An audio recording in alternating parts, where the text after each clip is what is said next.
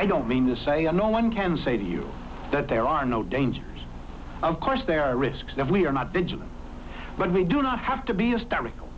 We can be vigilant, we can be Americans.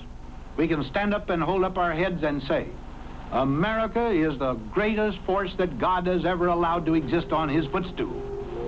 As such, it is up to us to lead this world to a peaceful New World Order. It is a big idea. A new world order. A new world order. A new world order. So wie ihr in stolzer Ergebenheit diesem Deutschland Dienst tut, wird heute Deutschland in stolzer Freude seine Söhne in euch marschieren sehen. Global policeman for the New World Order. For the Bush administration, in search of a new world order, it would all herald a new order. Merge our nation with communism in a one-world tyranny. The plans to alter the United States and comfortably merge our nation with the Soviets in a one-world tyranny ought to be obvious to all.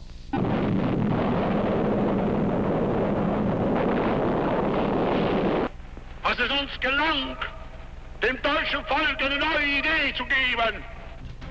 What is at stake is more than one small country. It is a big idea. Was es uns gelang, dem deutschen Volk eine neue Idee zu geben und dieses Volk in diese Idee zu einen und zu einer neuen Lebensform zu führen. Dies ist die größte Tat dieses Jahrhunderts für unser Volk. The question is, have you ever been a member of the Communist Party? You refuse to answer that question. Is that correct? I have told you that I will offer my beliefs, my affiliations, and everything else to the American public, and they will know where I stand, as they do from what I have written. Stand away from the stand. I have written for Americanism for many years, and I shall stand away from the stand. Fight for the Bill of Rights, which I was trying to destroy. Stand away from the stand. If the United Nations yields to the forces of aggression, no nation will be safe or secure.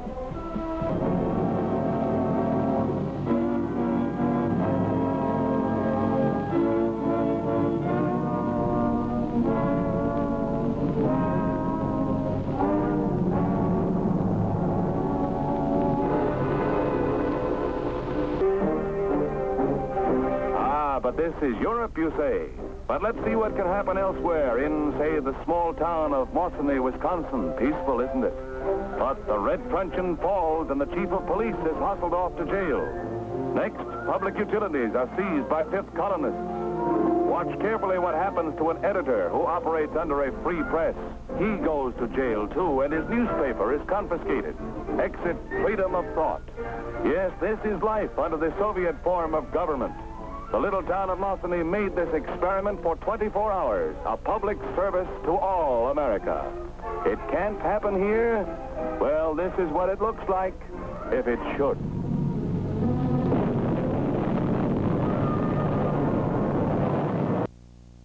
The Mount Carmel property was established as a religious retreat by its founders in 1935. Followers came to be known as Branch Davidians. In 60 years, there had been only one incident in an otherwise unblemished record of the Branch Davidians' peaceful existence with their neighbors. One wife. Have you committed? Always had. Have I committed adultery? Is what you're fixing to have? Have you committed adultery?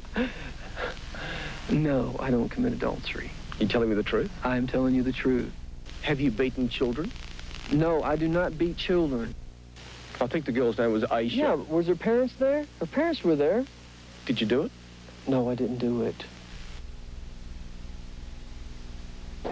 Here, one second.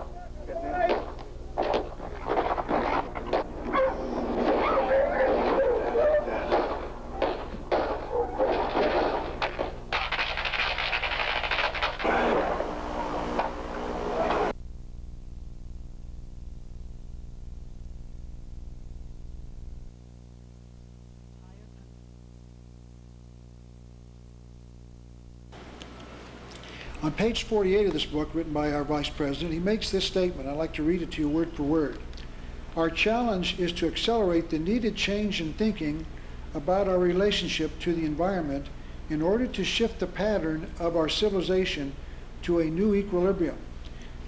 This change in thinking will also follow the pattern described in chaos theory, with little change evident until a threshold is passed, and then as key assumptions are modified, a flood of dramatic changes will occur all at once. If you understood what Al Gore just said, he said there's a threshold coming, and once the threshold is crossed, a flood of dramatic changes in our civilization will occur all at once. He makes the same point again on page 355. I'd like to read that quote as well, from page 355 of his book entitled The Earth in the Balance.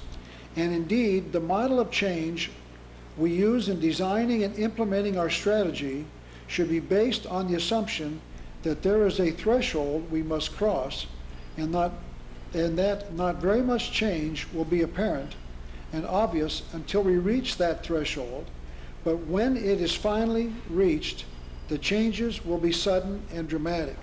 So here we have Al Gore saying some dramatic event is going to occur, and once that event occurs, a flood of dramatic changes will occur in our civilization. This dramatic change in our civilization is called the New World Order. The loss you feel must not paralyze your own lives. Instead, you must try to pay tribute to your loved ones by continuing to do all the things they left undone, thus ensuring they did not die in vain. They did not die in vain. They did not die in vain. Like the atom bomb, these poor boys will shed their innocent blood in a war that this country is provoking. Get a load of that. Asiatic people all want the peaceful establishment of native regimes without the interference of United States troops. Communists don't want war. War would be world suicide. Only communist countries can guarantee you peace. To a peaceful and secure existence. And I assure you, we can do it. Now, if we first take a look at the strength of America. You and I know that it's the most productive nation on earth. That we are richer by any standard of comparison than is any other nation in the world. We know that we have great military strength, economic, intellectual. But all in all, this total strength of America is one of those things we call, and the world calls, unbelievable.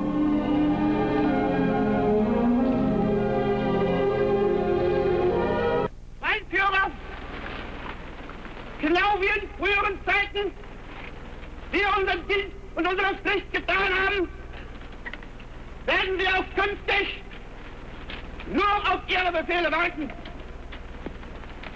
Und wir Kameraden kennen nicht anders, als die Befehle unseres Führers auszuführen und zu beweisen, dass wir die Alten geblieben sind.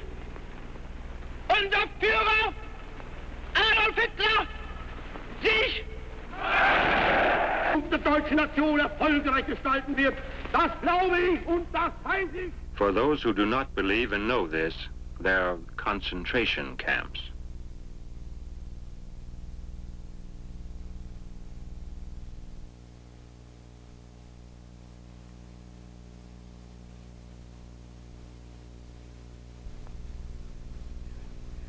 I told you several years ago about Dr. William R. Pabst, who filed a lawsuit against President Gerald Ford, 1976, I believe it was.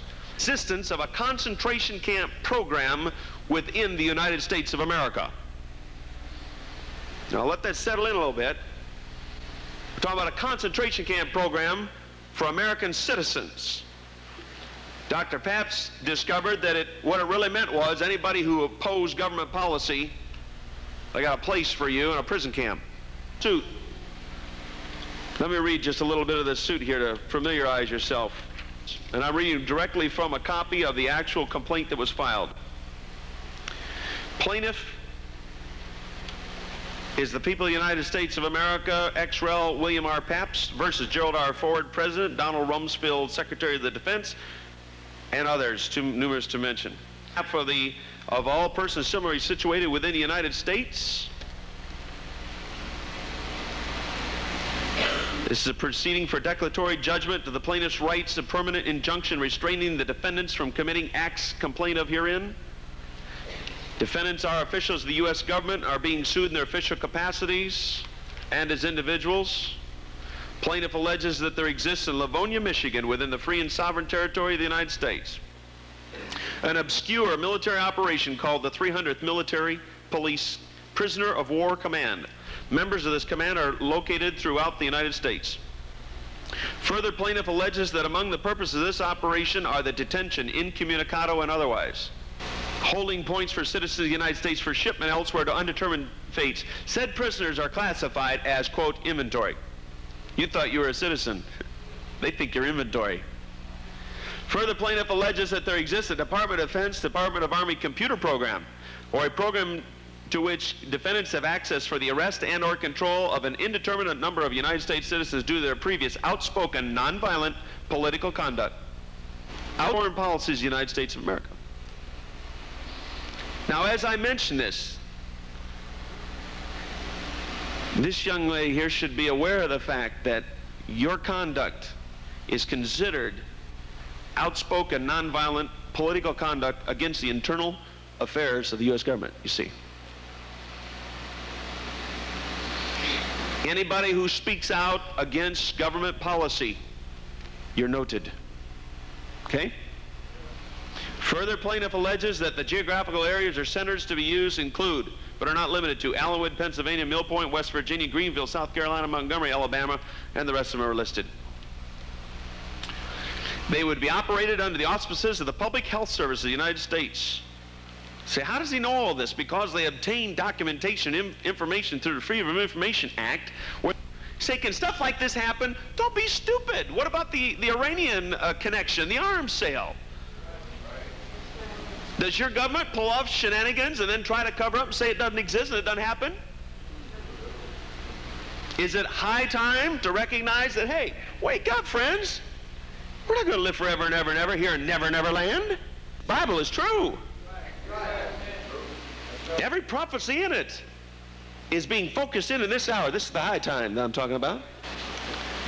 Plaintiff and the class he represents are now suffering and will continue to suffer irreparable injury from defendants' policies as set forth herein because the active planning and preparation of unconstitutional activities that can only occur during a period in which the Constitution is suspended is repugnant to the Constitution, anti-constitutional act depriving plaintiffs of having exercised the right to free speech by placing them in fear of reprisals for the exercise thereof by means calculated to deprive them of life, liberty, and property without due process of law. In other words, because of the existence of this camp program, which has never been shut down, it's still ongoing, the computers are still filing information. Every time you speak out, every time you write a letter to the editor, every time you call your congressman, every time you do something like that, you're further in jeopardy because this exists.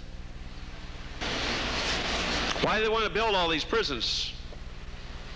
Why are they wanting to build all these prisons, friends? Why is this present world going to war against, quote, the religious right? Why are they making big news about the fact that there are preachers who have contact with millions of people and take in millions of dollars? Why are they such a threat? Do you men have a conscience? Do you men realize what you're doing under God, under heaven? Writing him up as if he were a criminal. A judge was sentencing him to jail as though he were a rapist or a murderer. When I found out that the pastor had gone to jail, I felt kind of angry because he was trying to teach us how to do right, and he went to jail for that. The lawbreaker. That's right. He has trampled upon the Constitution of the United States and upon the Constitution of this state of Nebraska. That's right. The Word of God. 1 month after jailing the pastor, Sheriff Tetch returned to empty and padlock the church by force because members refused to compromise their religious and constitutional rights.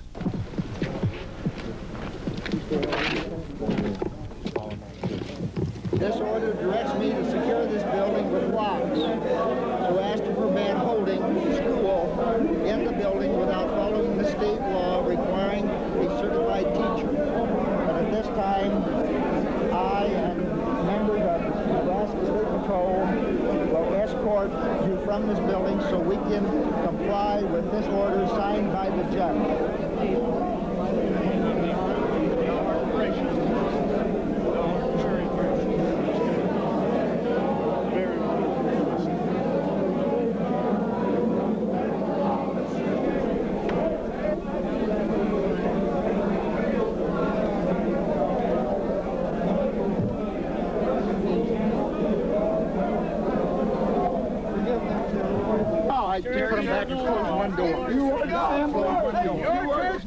Do you men have a conscience?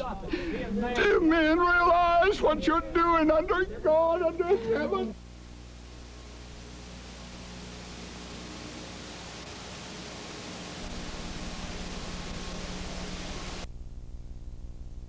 We must learn to live in a world where we have the hydrogen bomb and the enemy of freedom has the hydrogen bomb. We wish you, it means success in that you show the actual possibilities of America.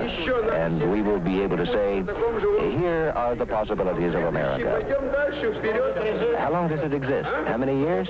300? 300? 150 years of independence? Then we will say that America can exist 150 years. Here is its level. We are 42 years, not quite. Another 7 years and we will be on the same level as America. Then in the future we will go ahead and we might overtake you at the crossroads. The back of the dollar bill has something very unique, and I think most of you patriots have probably been told this so many times you probably don't want to hear it anymore. Does anyone not understand what the symbol on the back of the dollar bill means? If you just put up your hand, okay, and everyone else does, right? Okay, essentially it's a satanic symbol that goes back to 1776, and the guy who really designed this was Adam Weishaupt, May 1 of 1776. He designed it to announce something, and then it was brought over to America from Europe, and it was placed on the back of the seal of the United States, but it wasn't brought publicly off that occultic seal until 1935 by the Roosevelt administration. And Roosevelt and his vice president, Henry Wallace, both 32nd degree Masons and heavily into the occult and basically socialist, or a nice word for communist, they put the seal on the back of the dollar bill to announce what would be coming 60 years later. So in 1935, this was approved, it was placed on the back of the dollar bill, and in Latin it says, Annuit coeptus novus ordo seclorum, mean announcing the birth of the New World Order. Announcing the birth of the New World Order. And they knew it wouldn't come to fruition for 60 more years, and if you take 1935 and add 60 to it, you get about 1995, and that's why George Bush in 1990 announced the satanic communist New World Order. Now, if you haven't, how many of you heard George Bush use that term, New World Order? Good. Yeah, did you know that George Bush's dad helped finance Adolf Hitler through Brown Brothers Harriman Bank in the 30s? Yeah, okay. Did you know George Bush belongs to a secret occultic organization, the Skull and Bones Brotherhood of Death Society? Most of you are pretty educated, okay? But there are a few people in here that already mentioned they were shocked to hear that. So, you know, he had to lie down naked in a coffin and be carried around by his 14 other witchcraft brothers and get renamed as Poppy in the Tomb Building in New Haven, Connecticut in 1948. George is not a nice guy, but he claims he's a Christian, he claims he's a patriot, he claims he's a war hero, and he said, read my hips, no new taxes, and we got him anyway, right? Okay, and he said, the New World Order does not mean we'll lose our sovereignty, and that was another lie, and it's just lie, lie, lie, lie, lie, and of course Clinton's no better, he's even worse. But we're going to play just a few of those speeches so that everybody will have an opportunity to hear what Georgie said during 1990 about his New World Order. And by the way, did you know that Hitler's second book after Mein Kampf was called My New World Order? It's almost extinct. You can hardly find it. A friend of mine found it in Australia in a used bookstore where it was published. And I actually have a photocopy of Hitler's book. I borrowed it from my friend, and I photographed it, took it to a professional photographer, photographed it, spent a couple $100 on that, and I put it in the back of my book so you can actually see Adolf Hitler's book, My New World Order. Now, so let's listen to a couple of speeches from Georgie Bush. And by the way, you know, he's supposed to be out of power. How come he just met with Gorby? his other communist friend.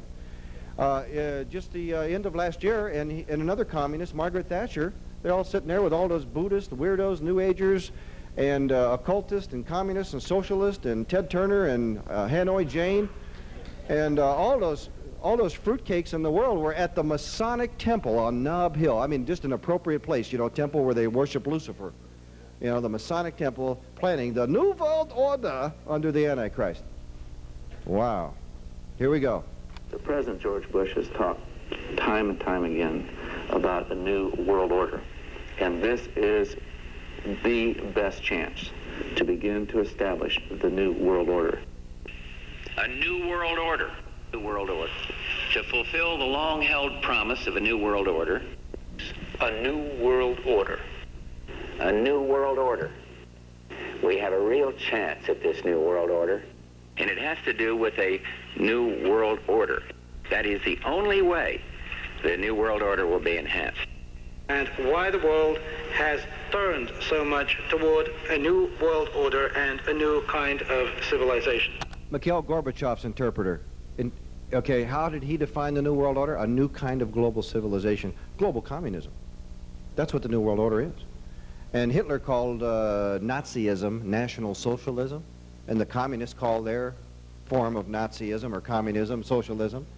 And the New World Order is basically a combination of fascism and communism in its final form, repackaged so that we can all swallow it. They call it global democracy now. And the last days they shall believe the lie, right? Listen to a few more. Now they dreamed of a new age. Another satanic term. New age, 1,000 points of light, new world order, okay, peace and safety, all satanic terms from occultic sources. In these dramatic moves toward a new world of peace and security. And God bless the United States of America. Right. But he does have a God, doesn't he? The God of the skull and bones. The God is Lucifer. The God of Freemasonry is Lucifer, you see? So he's asking his God, not our God. And that's what deceives people. And Bill Clinton prays too, doesn't he? He cries, and he says he's a Baptist and cites Scripture incorrectly out of context, right? But Hillary and Billary are just, you know, they're really religious, aren't they? You know? And they got lots of dead bodies floating around and lots of water under the Watergate. I mean, they're Whitewater. And yet, the polls say they're going to be reelected. I mean, that's how bad America is. That's what kind of shape we are in right now. Bad shape. In the Persian Gulf and in this new world order that we seek to create. Over and over again, George Bush says, we seek to create. Now, who's we? We. If you say I, it's one person. Can you have a conspiracy with me, myself, and I? No. By definition in laws, in the Black's Law Dictionary, a conspiracy is defined as two or more people who get together to plan something that's illegal. Is the New World Order illegal? Yes, it does away with the Constitution of the United States, brings us under the United Nations of global communism. So it's illegal, constitutionally speaking, and were two or more people involved, you can have 1 trillion. There are only 6 billion people on the planet, but you can have 1 trillion, right? According to the law, you have to have 2 or more. George Bush says, we want a new world order, so you got 2 or more. And when Gorby said, yes, George Bush and I will build a new world together on the front page of Time magazine in 1989, he confirmed that he was at least one other conspirator for a communist new world order. Okay, listen to a couple more. President Bush has spoken about the possibility of a new world order. The new world order does not mean surrendering our national sovereignty. Read my lips. It does not mean surrendering our national sovereignty. Okay, now, when George E. Bush announced the New World Order of global communism under the Antichrist, and that's who will eventually lead it, the Bible tells us. The Bible tells us that the world will be divided into 10 kingdoms, and it's interesting that under the Treaty of Rome, it's already been divided into 10 regions. So it's not being called 10 kingdoms like the Bible says, it's being called 10 regions. The United States and Canada are region 1 of the New World Order.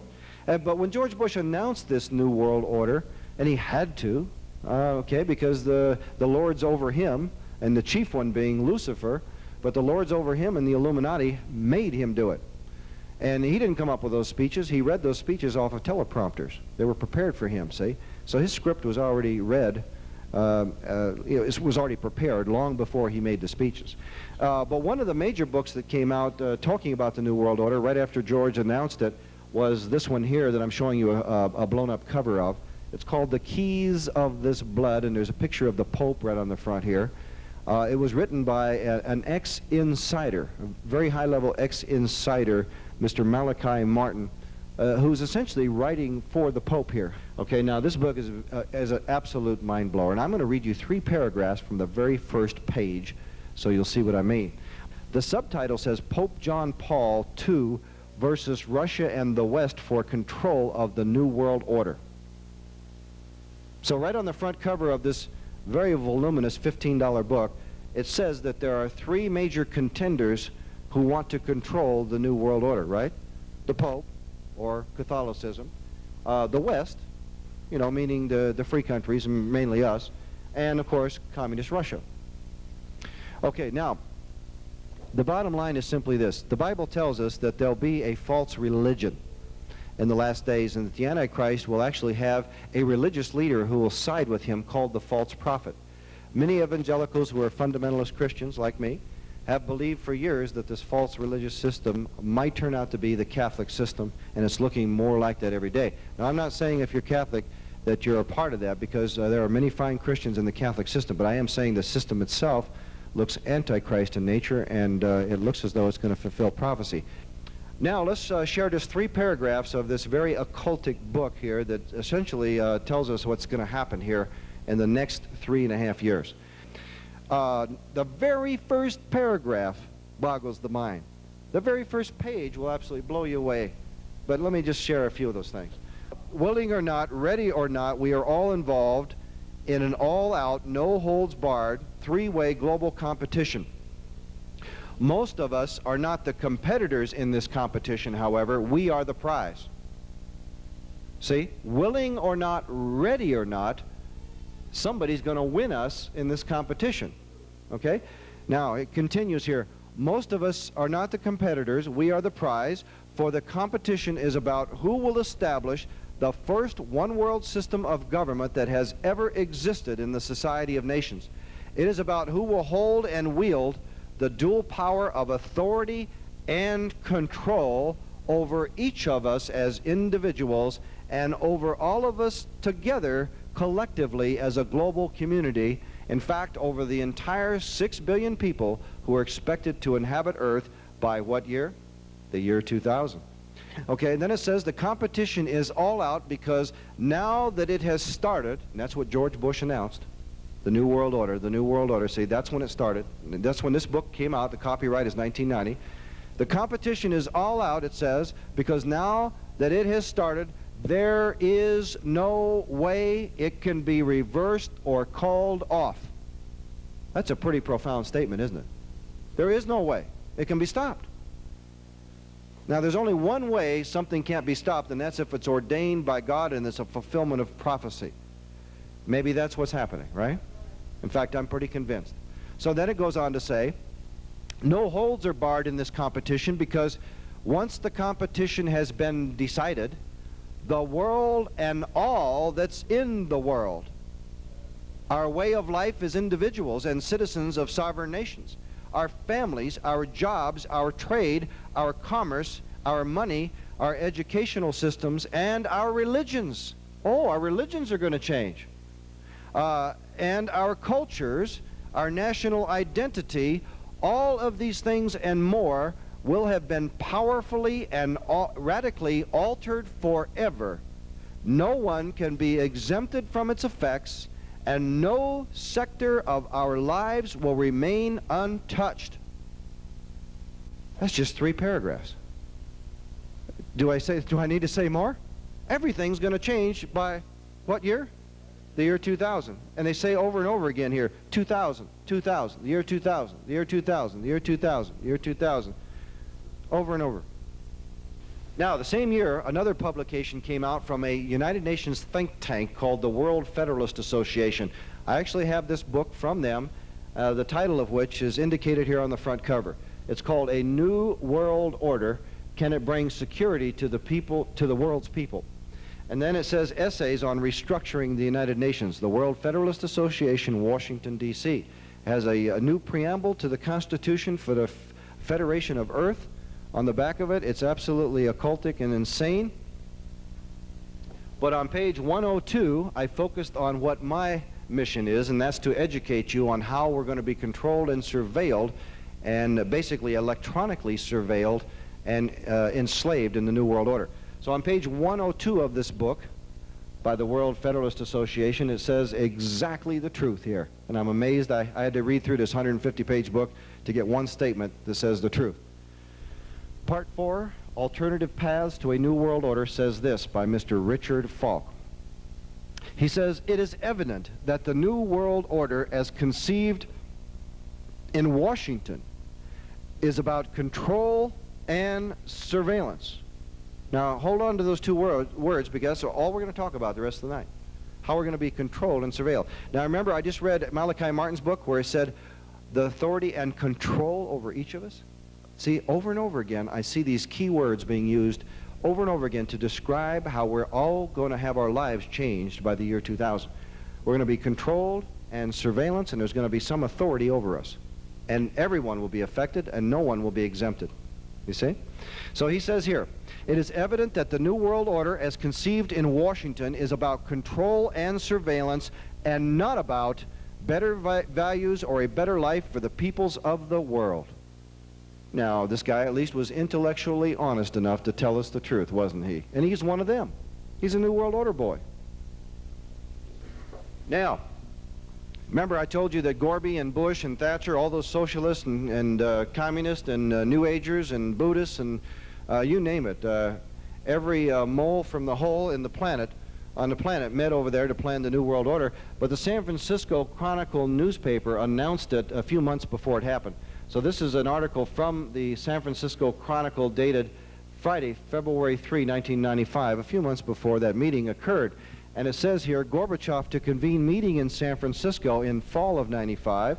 And it says here, the Gorbachev Foundation, by the way, did you know that the Gorbachev Foundation is a tax-free corporation using your funds? And did you know George Bush, under executive decree, gave the Presidio military base to Gorby so he could run the communist foundation called the Gorby Peace Foundation and plan the takeover of the United States, tax-free on a U.S. military base, former U.S. military base. Okay? And I'm amazed. I go into churches and people are so deceived because they're not patriots and they don't study like we do. And they're so deceived and they actually think George Bush is a fine man. Rush Limbaugh says if George Bush were back in power, everything would be fine. Yeah, Rush is out of touch and he ain't right. And he thinks we're kooks for believing in a New World Order, but I'd rather believe Rockefeller, and I got Rockefeller on tape right now. We're going to play that, okay? But it says here, Gorbachev to convene meeting in San Francisco in fall, and George Bush and Margaret Thatcher will be there, and they're going to discuss here in the last paragraph in the left column, a New World Order. So, you know, Rush Limbaugh says anybody believes a New World Order is coming is a kook. Well, I don't hear him calling Henry Kissinger that, and Henry says it every day. I don't hear him call Bill Clinton that, and you know that Bill Clinton said it in Latin on the front page of the LA Times the day he came to power. It was inaugurated, it said, Novus Ordo Seclorum, a new age now begins under me.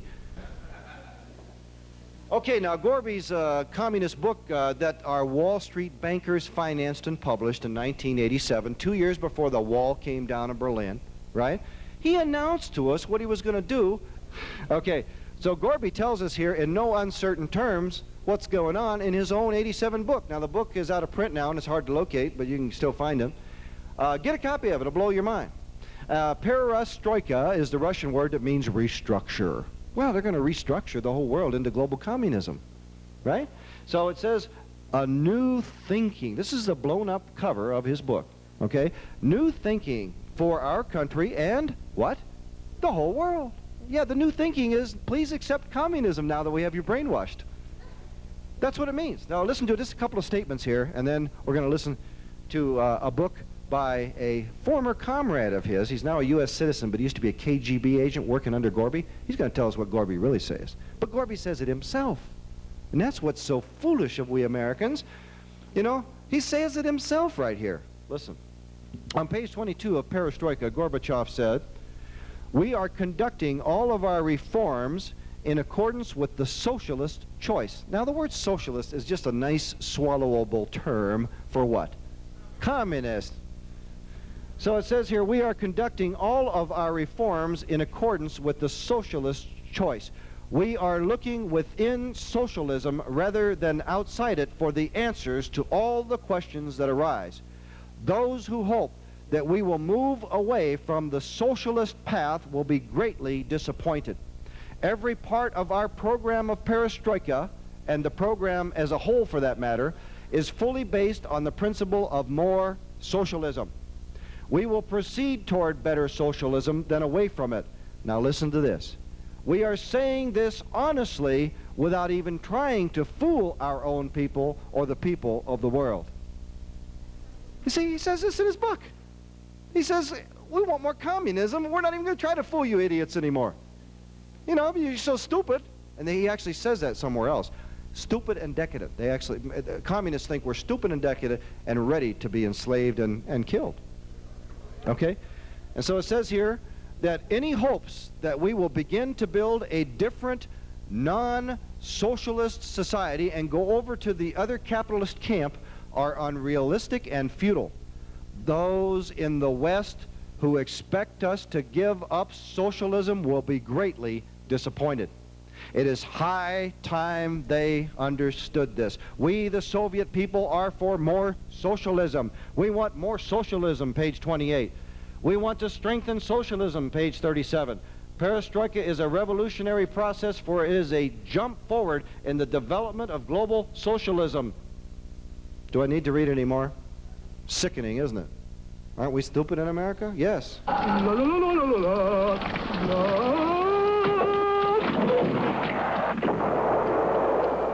to what my mom said about how bad things are back home.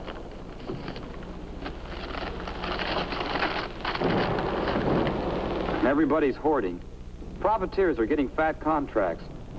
Neighbors say politicians are using the war to their own advantage. And all our chief atomic scientists are spies. And a lot more. Just take it with a grain of salt. Let me tell you how the commies plant propaganda back home. Some time ago, Mac, Johnny, and I managed to get our last leave together in a big city.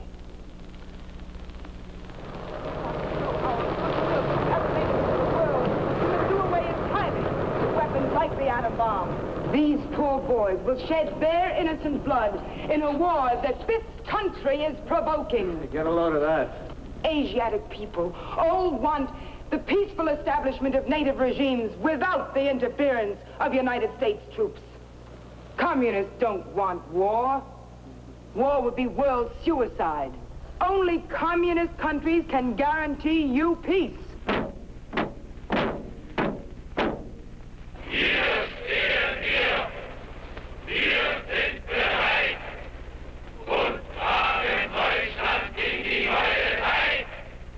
It claims to be the result of a commission that was reportedly authorized in August of 1963 by the John Kennedy administration. People like Robert McNamara and Dean Rusk and others decided there was a need to study the movement towards a condition of universal peace. So this commission was studied, was created, and 3 years later, approximately 2.5 years later, in I believe it was June of 1967, maybe a few months later, September of 1967, this book was published called Report from Iron Mountain.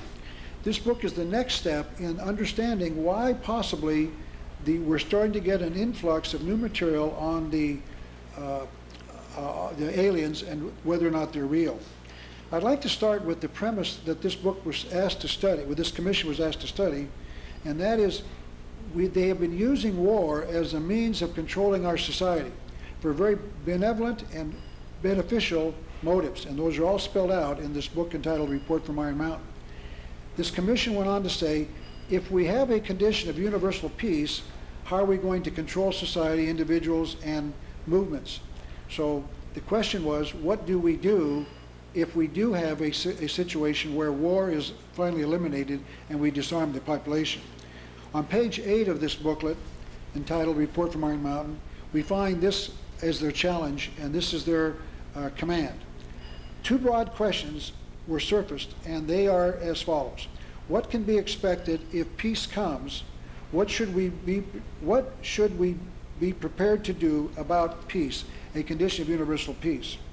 So that is the question they were going to examine. Since war had been used for some 200 years, if not longer, to control societies, what are we going to do later about how are we going to control people if war is abolished and we end up with the ultimate situation of universal peace after we've all disarmed? This is a continuation of the thought on page 29. The fact that a society is organized for any degree of readiness for war supersedes its political and economic structure. War itself is the basic social system within which other secondary modes of social organization conflict or conspire. It is the system which has governed most human societies of record as it is today. So here we have the admission that war has been used by governments to control societies. It's got nothing to do with conflicts between one society and another. It's got something to do with control. So now the question is, what do we do if we eliminate war and end up with a condition of universal peace? As we're continuing our study of this, this book goes on to point out, the Report from Iron Mountain, published in 1967, that there are invisible or implied functions of war, beyond the dramatic ones of fighting back an enemy or destroying the enemy. There are other reasons for war, and we've got to understand those to understand possibly why the alien abduction stories are surfacing and now this autopsy are surfacing. There might be a reason for it. So one of the invisible or implied functions of war is to control societies. We can now go to page 38 in our study and read this. Although we do not imply that a substitute for war in the economy cannot be devised, no combination of techniques for controlling employment, production, and consumption has yet been tested that can remotely compare to it in effectiveness. It is and has been the essential economic stabilizer of modern societies. So war, and now ultimately the possibility of war, has been used against us. What are we going to do if suddenly we have a peace, universal peace, come upon the earth? The report continues on page 39. The possibility of war provides the sense of external necessity without which no government can long remain in power. The historical record reveals one instance after another where the failure of a regime to maintain the credibility of a war threat led to its dissolution. The organization of a society for the possibility of war is its principal political stabilizer. So not only the war, but the threat of war has been used against us to control our society. Page 47 continues.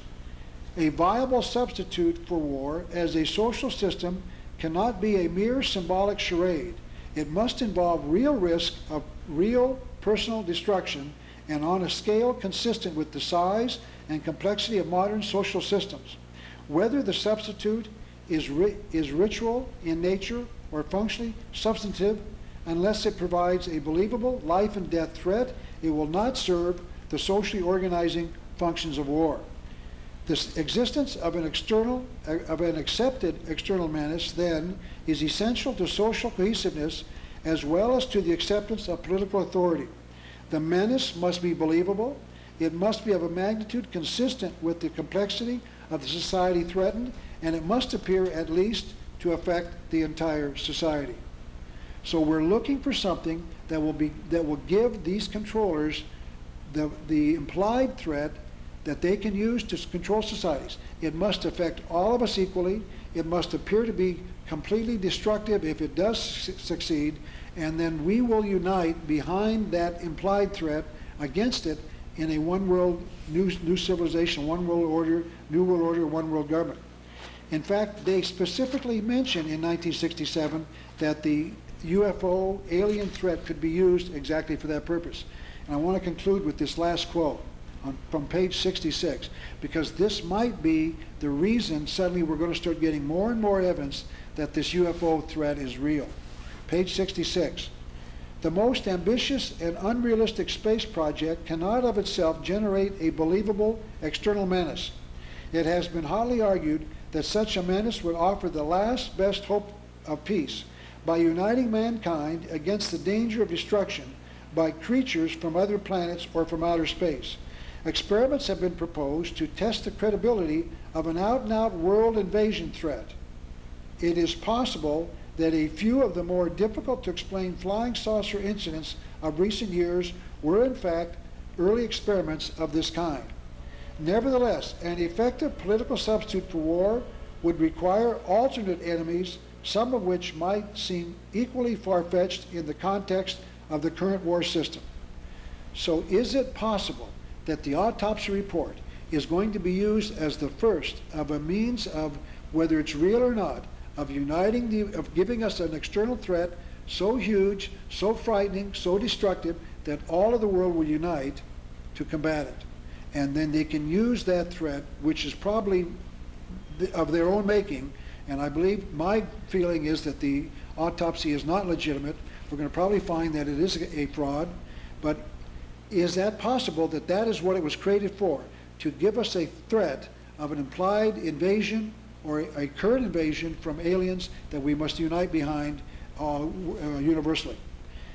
The book ends on page 67, at least the last quote I want to read, is it constitutes a threat that can be dealt with only through social organization and political power. So the question I'm asking and wish to ask is it possible that the alien invasion is a fraud that we're going to be convinced is real, and that's why this invasion, this autopsy was released, that we will start the process of convincing us that we need to combat against it universally because it is totally destructive? Is this the threshold that Al Gore talked about that's going to lead to the dramatic changes, a flood of which will convince us to eliminate or completely alter our existing society and give us this thing called the New World Order?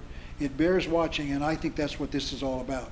The invasion of the aliens will be something that they can use as a means of changing our society into the New World Order. By the way, I have an Orange County Register document in the back of my book that says the Pentagon is planning to have Armageddon in the year 2000. Did you guys know that the Pentagon has actually set a date for Armageddon? No, you know, I mean, it sounds like a joke, but I'm serious. It's right in my book, and it's on page 709 for those of you who have already picked up a copy of my book. And for the young lady who is here from the Orange County Register, it was published in the February 17, 1992 Monday edition of the Orange County Register, which was reprinted from the New York Times on that date. And the New York Times article was prepared by Patrick Tyler, and it talks about the Pentagon envisioning 7 conflict scenarios to end the decade, and they lay out here 7 conflict scenarios that they're strategically and monetarily planning for. It's interesting that they say there'll be another Iraqi war. Well, there will be, according to them. And then they say that there'll be a Korean war. Well, that's why we're seeing 1 million troops on the Korean border right now. But what's interesting is item 7 here, the final scenario, says Russia will cause the problem, calling for a total mobilization for global war in the year 2001. A total mobilization for global war in the year 2001. Now, did they use the word Armageddon, which comes from 2 Hebrew words, meaning it's going to be fought in Israel? Okay, but no, they didn't use the word Armageddon. But what do you call a total mobilization for global war if it ain't Armageddon? This whole UFO thing, the first thing you want to think about is divine decree. The idea that God is going to gather everything together in an open display in the apocalyptic process, but the apocalypse, the day of the apocalypse hasn't come yet. So because it hasn't come yet, we may be getting some pre-apocalyptic suggestions, but we're not getting an open display. And that's the classic reason why the UFOs don't just land. Of course, that's what they do in the day the Earth stood still. You get a UFO that lands in a baseball field. And that in itself just reeks of apocalypse. Because almost by definition, apocalypse means the uncovering of that which is hidden up to now, and it means that things that have been around the periphery of our public consciousness suddenly come crowding in and land and interact and speak and all the rest of it. So it's the very essence of the very idea of apocalypse. I make no bones about it. I learned how to think apocalyptically before becoming a fundamentalist Christian. I became a fundamentalist Christian in 1962, but it was 1951, 52, 56 that the science fiction films, that's culture, that's literature, that's drama, and boy, I'm telling you, I owe a debt to that. I've learned a lot from films, and it's not just intellectual, it's emotional, and it's an emotional predisposition to entertain the thought that there's going to come a day when the earth will stand still, so to speak. Another thing I like in the War of the Worlds, there she is, Ann Robinson, Gene Barry. One thing I like is that in that film, one of the great scenes in that film, is that when the UFOs are starting to land and crash land is what they do, and they're out in the desert, you have a clergyman conducting a dance and just carrying on the work of the present age just routinely. And one thing that happens is, because of an electromagnetic storm or something set off by the UFOs, everybody's watch stops. And that's like stopping time, and that kind of stopping time is what you're looking at when you look at the apocalyptic process. In other words, eternity is invading time. And the result is things that have been mysterious up to now become plain. That's one thing that apocalypse means. It means simplification. Things that are mysterious or complicated or seem ambiguous or whatever, all of a sudden have an unambiguous meaning. And that clearly is the case with the Antichrist. That's clearly the case, I think, with the resurrection of the Christian dead. Okay, now let's read something else. The Perestroika Deception. Excellent book. If you want to get a copy of this, it's hard to find. I'll just give you the phone number for the publisher in New York. The publisher in New York is 212-697-7212. That's 212-697-7212. Anatola Golitsyn is the author, Golitsyn, and the title of the book is The Perestroika Deception. Okay, an incredible book. Now, he says that when we get taken over in America, it's going to be the second October Revolution. You see, the first October Revolution was the Bolshevik Revolution in which month of 1917? October. Why? It's a satanic holiday, Halloween, the most evil of all satanic holidays. And Satan, through Karl Marx, who was a Satanist, allegedly, he didn't really invent it, but he was given credit for having invented communism. He was a Satanist. So where did communism really come from originally? From Satan, the devil. Because the devil comes to rob, kill, steal, and destroy. And communism does that. You see? So the world order that's coming will be global communism under the devil himself, the Antichrist, the devil in a man's body, just as Jesus was God in a man's body. The Antichrist, the devil himself, is going to come and lead his invention, global communism. And if you find, with just a little bit of study, you'll find at the core of all of this political stuff is satanic cults, Skull and Bones Brotherhood of Death, and on, the Majestic 12, the Bohemian Owl-worshipping society that George Bush belongs to in San Francisco. Okay, yeah, the P2 cult that's affiliated with the Catholicism in Europe. And he was a member of the Committee of 300. And on and on and on. And people are shocked to hear these things because you don't hear them in the media, do you? Now, Mr. Golitsyn says, on the back of his cover, The Perestroika Deception, he says this pretty convincingly. He says, the Perestroika Deception book explains the devious secret intent behind the Leninist strategy which the so-called former communists are pursuing under cover of fake reform and fake progress toward democracy. The immediate strategic objective is to converge America with communism on their terms, not ours. The ultimate objective is Lenin's replacement of the existing nation states with a new collective regional form of government as a building block toward the new world social order, a world of communism. That's pretty clear, isn't it? Now, on page 158 of this book, he says what's about to happen. He says, and by the way, he says by the year 2000, that's their target date. He says, behind the mask of diplomatic and political cooperation and partnership with the United States and Europe, the current Russian leaders are following the same old strategy of their predecessors and working towards a communist new world order. When the right moment comes, the mask of the deception will be dropped, and the Russians, along with Red Chinese help, will seek to impose their system on America on communist terms as the culmination of the second October socialist revolution for the world. Now, it's interesting if you study when the planned stock market crashes have occurred throughout history, what month do they usually occur in? October 29, October 87. Our fiscal year was set to begin October every year. Did you know that? By the Illuminati. Now, if you were a guessing man or woman, and you were to guess as to when the stock market might crash in the next 3 years, and it's planned to do so, what month would you approximate it would crash in? December of this year. It's a good Christmas present, right? Okay, now, if you were to speculate even further about a planned takeover of America, knowing that the Satanists and the communists always kind of do it during their holiday of October, Halloween, when would you suggest that perhaps America would be attacked? Maybe October. And he says that right on the front page of his book, The Second October Revolution. You see, and in the book, he says that they'll use an economic crash and a depression to create chaos so that Americans will be disoriented, and during that moment of disorientation, the Soviets will fly bombers over America after we've been disarmed. Now, the communists don't want to completely destroy us. They want to intimidate us into surrendering. And so Galitzin says they'll probably maybe use a small, limited nuclear bomb one area, frighten the living hell out of people, okay, and then send a bunch of Soviet bombers over America, and we have no strategic air command at all.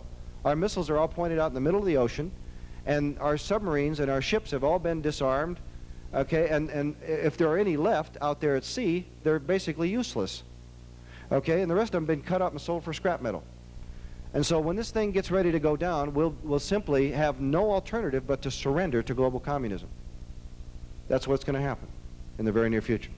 Now, right after this meeting at the State of the World Forum in San Francisco that I mentioned the end of last year, Gorby came out with his brand new book, okay, called The Search for a New Beginning, Developing a New Civilization of Global Communism. Of course, he doesn't say that. This is a very nicely packaged book, very pleasant deception, you see. And it says here on the cover, though, it says that this book offers a thoughtful blueprint for the new world order. This is truly a search for a new beginning. So is it clear that the new world order in its final form is going to be global communism, and spiritually the Antichrist will lead that according to the book of Revelation? I hope that's clear. And he invented communism. Does that make sense now? Okay, now I'm going to read a couple other statements. You know, Gorby wrote that book Perestroika in 1987, right? While that book was in print, while it was going to the press and being printed, he made this statement to his comrades at the Politburo. In October of 1987, listen, see, October? Okay, October of 1987, Gorby said this: in October 1917, we parted with the old world order, rejecting it once and for all. We are moving toward a new world order, comma, the world of communism. We shall never turn off that road. Now, that was October of 1987. Just a month later, he said to another group of commie comrades in the Politburo, you know, the Politburo is pretty high up there in the Communist Party, and they basically give the orders to everybody. He said this November of 1987. Gentlemen and comrades, do not be concerned about all you hear regarding my use of the terminology glasnost and perestroika or democracy in the coming years. These terms are being used primarily for outward consumption to deceive the West. There will be no significant internal change within the Soviet Union other than for deceptive outward cosmetic purposes.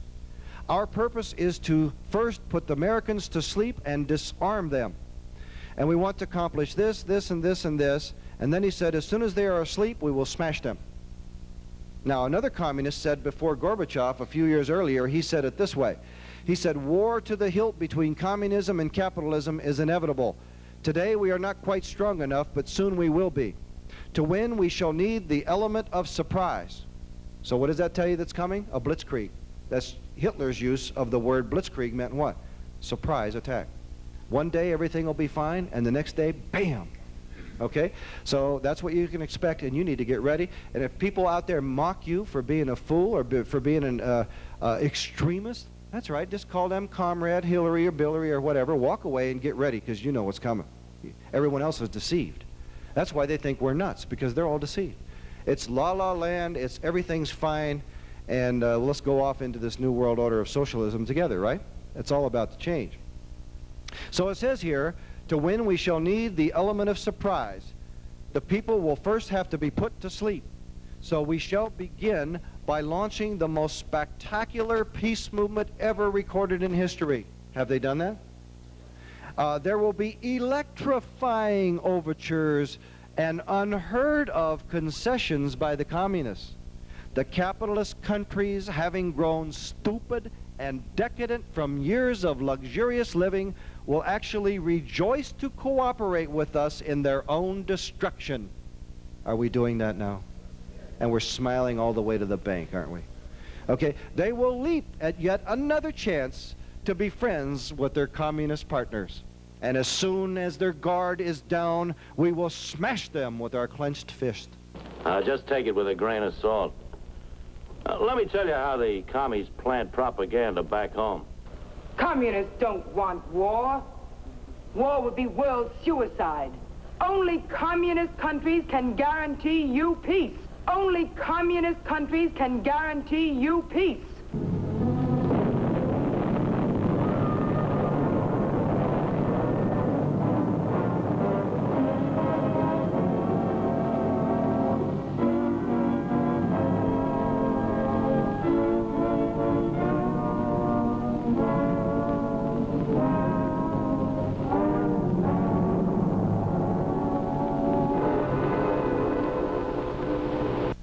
You see what's happening? And that's why the Illuminati, the world globalist leaders, are now selling all of our grain to the communist nations. They're not selling it to other capitalist nations. I got Wall Street articles from the Wall Street Journal and everything else. The commodity experts in Wall Street can't figure out who's giving the orders to sell all of our food so that we have a food shortage. They said, what's going on here? There are going to be food shortages here. We're selling all of our grain to North Korea, Communist Russia, and our good friends in Red China that are operating all those slave labor camps and making your $10 tennis shoes. Okay, we're selling all our food to them. Why? So there can be a shortage and America can be controlled by starving everyone into submission. Anyway, I think we're living in some amazing period of time. I mean, so many things are happening technologically, socio-politic scenes everything is changing so fast, and I think we are heading towards some kind of a paradigm shift or paradigm change in the next few years.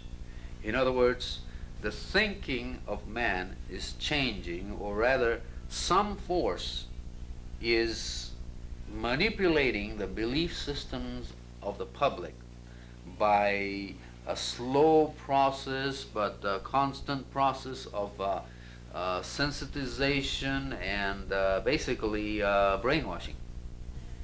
And I have always said this, and I think everything is accelerating right now, you see. So let's take an example. There are now so many programs on television that deal with UFOs, that deal with aliens, and that deal with the paranormal, and you name it. So many related subjects are being discussed on television programs, you know. Plus, Hollywood is producing more and more films that deal with the so-called alien presence. So this is an indication that we are slowly being conditioned. This document came from Government Technology magazine in 1993. Now, this guy is no flake. The Government Technology magazine is something you probably haven't heard about. It's an insider monthly periodical that goes out to the people who are creating the info highway. These people create new government systems of computerized control in local, state, and federal government. And this is a very prestigious monthly publication that is very well esteemed. And this guy here is the managing editor of Government Technology Monthly magazine. And he said this, though, in an editorial in his magazine that he entitled The Identity Crisis. He said this in December of 1993 about the coming ID cards. Listen to what he says. The word for tomorrow is not plastic or even information. It is your identity. And government agencies from the IRS to the California Department of Motor Vehicles are making plans to identify you electronically. How? Electronically identify you. Okay? He says, whatever you call it, a national health care card, as the Clintons proposed, a tamper-proof Social Security card, a national or state driver's license of some kind, or whatever other kind of proposed universal card. What we're really looking at here is not just a card, folks. We're looking at a national identity card in disguise. Instead of officials asking you for your papers in the future, as Adolf Hitler did during World War II, we'll have officials swiping your new, fancy, unalterable cards through reading devices. Thereafter, your credit history, your driving history, your photo, your arrests, your warrants, your existing bank balance, your Social Security number, your marital status, your health records, your home ownership, your consumer profile, your employment history, your religion, statements from your worst enemies, etc., etc., etc., can be popped up instantaneously at the push of a few computer keys. He says the technology is easy, and here your privacy is history. It's a very lengthy editorial, but that's enough, isn't it? So he says regardless of what they're calling it, they're blowing smoke in our ears. It's whatever these cards we're getting, the driver's licenses, or they're disguised national identity cards that will electronically identify us in a big, massive system of network databases. All right? We're going to scream now. Okay, now, first of all, I'm going to let you listen to David Rockefeller being introduced on this audio tape. Now, I have the C-SPAN videotape from this banquet. It was a banquet in New York City about 1.5 years ago. And he was being introduced at the banquet in New York City by the mayor of the city of New York. Now, very rarely do you get this kind of self-nailing, self-incriminating information on a C-SPAN tape over cable. But I have a copy of the whole VCR tape, and I'm going to let you listen to a very small portion of the audio portion of this C-SPAN broadcast about 1.5 years ago, where the mayor of the city of New York introduces David Rockefeller as a Bilderberger, as a Trilateral Commission founder, and as a Council on Foreign Relations manager for 15 years. And also, he says, David, thank you for bringing us the United Nations of World Communism. Well, he doesn't say World Communism, does he? And then Rockefeller says very eloquently, very soft-spokenly, he says, this present window of opportunity during which a truly peaceful, interdependent order. Now, we all know that whenever they use that terminology, it means what? New World Order. So interdependent world order means the same thing as New World Order. So Rockefeller says the present window of opportunity during which a New World Order can be brought about will not be open for very much longer. And then he identifies the enemies of the New World Order: nationalists or patriots, and fundamentalists. Okay, so I'm going to let you listen to this, and then we're going to get into more ID card and how we're going to, material on how we're going to be controlled in Rockefeller's and Satan's New World Order. See? Let's go. Well, it's just a very few of David's contributions. He was the founder of the America Society, an organization that promotes inter-American cooperation. He helped found the Trilateral Commission, designed to promote understanding and cooperation among the nations of North America, Western Europe, and Japan. He was instrumental in creating the International Executive Service Corps, a group of volunteers from the private sector who provide technical and managerial assistance to private enterprise in developing nations. For 15 years, he served as the chairman of the Council on Foreign Relations. Among other international achievements, David Rockefeller is the honorary chairman of the Japan Society, an honorary trustee of the International House, and a member of the Advisory Council of the Bilderberg Conference. David, as the mayor of New York City, I want to thank you very, very much for bringing the United Nations to New York City. As a citizen of the United States, I want to thank you very much for all that you have done for America, you and your family. And as a citizen of the world, thank you for everything you've done for world peace. And this present window of opportunity during which a truly peaceful and interdependent world order might be built will not be here for too long. Already there are powerful forces at work that threaten to destroy all of our hopes and efforts to erect an enduring structure of global cooperation. I refer here to those ruthless advocates of ethnic nationalism who seek to break apart existing nations, as well as to militant fundamentalists. You militant fundamentalist patriot wackos. You extremist constitutionalist dirtbags. You're the powerful force that's rising up to destroy all of our hard-earned work for a communist new world order under the devil. Shame on you, and we will get you. I think he's going to find himself between a Rockefeller and a hard place pretty soon. How about you? Okay, let's get into ID cards and how we're all going to be enslaved in Rocky's New World Order. All right. The Other Establishment was written by Thomas Smith a number of years ago after he retired from the CIA. He was a specialist in how citizens are controlled in totalitarian society. So you notice the logo on the front of his book is the communist logo for Communist Russia. And it's interesting that it almost exactly parallels the logo for the United Nations, which is communist, which you heard Rocky gave to us. You know Rocky, Rockefeller, donated the land on which the United Nations building sits. He also, his banks financed the construction of the building. And the mayor said, thank you for giving us a United Nations of global communism, dear Rocky, my love. In the final analysis in this book, he says, the difference between living in a democracy or a totalitarian state really comes down to the control of the individual. This book is about what life is really like in Soviet-controlled world, in a Soviet-controlled world, and how total dominance is achieved over people there. The communists have for a long time known that maintaining power relies on the complete control of the masses, and they accomplish this through an extensive system of mandatory identity documents and work verification documents. Now, in the book, it says, and I'll just, it's a very extensive book, and I just want to say this, that the Nazi Germany required all citizens under Hitler at age 16 or over to have a national ID card, your papers. The Russian Federation did the same thing. Communist Russia required that all citizens over the age of 16 have a national identity card, and now there's a bill called H.R. 756 to require all American citizens over the age of 16 to have a national ID card by the year 2000. I'm going to show that to you. Interesting, huh?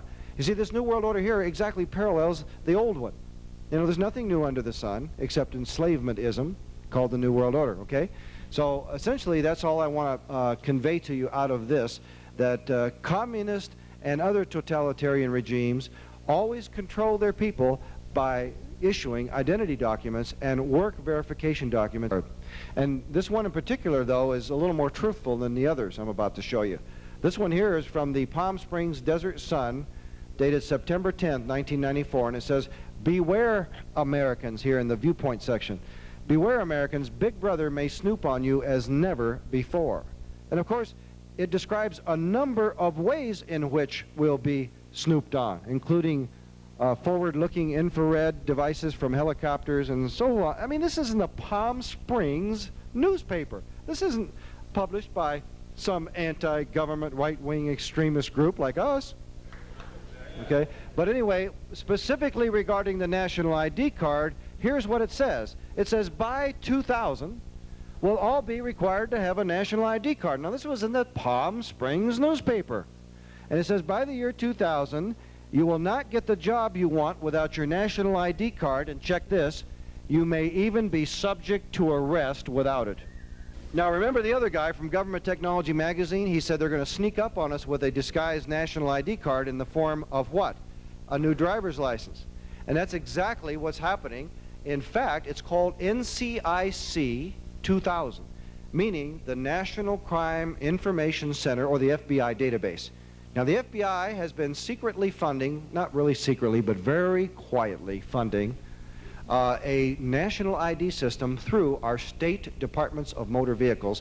And under their policy, under their program, which this is a copy of directly from the federal government, it's called the Motor Voter Worker Database.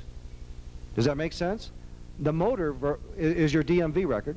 database, the motor, and your voter is the card you haven't yet got, but you're going to get it by 2000. It's your national voter ID card from the feds, okay? Because you might defraud them out of an incorrect vote. So you're going to have a national voter ID card by 2000. So it's called the Motor Voter Worker Database System of Network Databases, you see? And the feds are quietly funding this first through the DMVs, and then they're going to come up with a voter ID card, and then your immigration work card, and we'll all have to call 1-800-BIG BROTHER to get permission to get a job. And so now, if that doesn't do it, listen, there are 38 pending bills that somehow incorporate a national ID card for terrorism control or whatever, or immigration. And the immigration bill just passed, but there were a whole bunch of immigration bills in both the House and the Senate, just in case that one didn't go through. But that one went through as 2202, and one of your old songwriters, you know, Mr. Sonny Bono, you know? I know you don't share about him anymore, but Mr. Sonny Bono from Palm Springs sponsored that bill to give us a national ID card, right? Okay, so now Al Gore has proposed this card. Now this is an actual photograph of Al Gore's proposed health care card, I mean his electronic benefits transfer card that would have been a health care card, but that didn't go through, so they got another plan, see? Now you're going to get a government benefit security card, and it's going to be required by 1999, front page Los Angeles Times said, electronic transfer benefit plan for benefits unveiled. You'll get a new debit card through which all government benefits, local, state, and federal, must be issued in just 3 years, electronically. You see, you won't get them in paper checks anymore. They'll have to be electronically credited to your account via cards. Electronic funds transfer. You see, now that we can go into that cashless society whereby there'll be no cash, no coins, it'll all be illegal. And then you'll have to go through a computer for everything, and think how easily Big Brother can terminate you on the computers, and you'll have no buying and selling without the mark. That's what Scripture says. That's what's coming. Okay, now this is just one of those 38 bills I told you about, okay? H.R. 756 was proposed January 1995, and they got so many of them that if one doesn't fly, they're going to get us some other way. 38 of them. Senate Bill 269, Senate Bill 580 by Feinstein, H.R. 1915, H.R. 756, and on and on and on. So many of them that if one or two fail, we're going to get a national ID card regardless. You see what they're doing up there? So H.R. 756 under Title III, Employment, okay, subsection C says this: by January 1 of the year 2000, hello, 3 years from now, all individuals over the age of 16 must have the card. You see, it's identical to Soviet Russia and Nazi Germany. The New World Order is going to be a rerun in a very sophisticated, repackaged form called global democracy.